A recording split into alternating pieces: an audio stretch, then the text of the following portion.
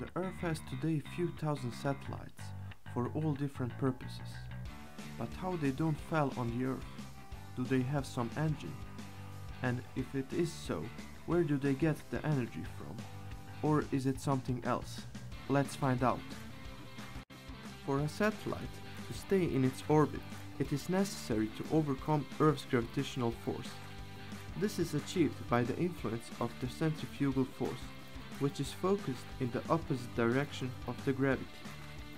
For the satellite's orbit to be a stable circle, the centrifugal and the gravitational force have to have equal intensity, and so being balanced.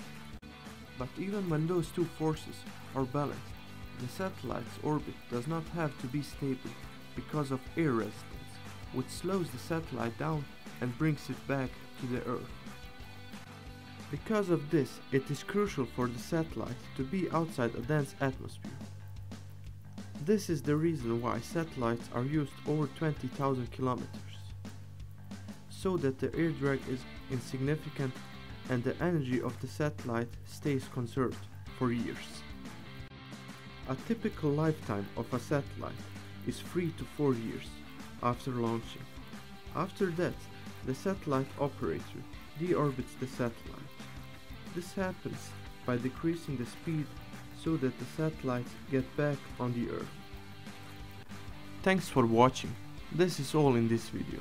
If you like the video, give it a like and don't forget to subscribe for more content on this channel.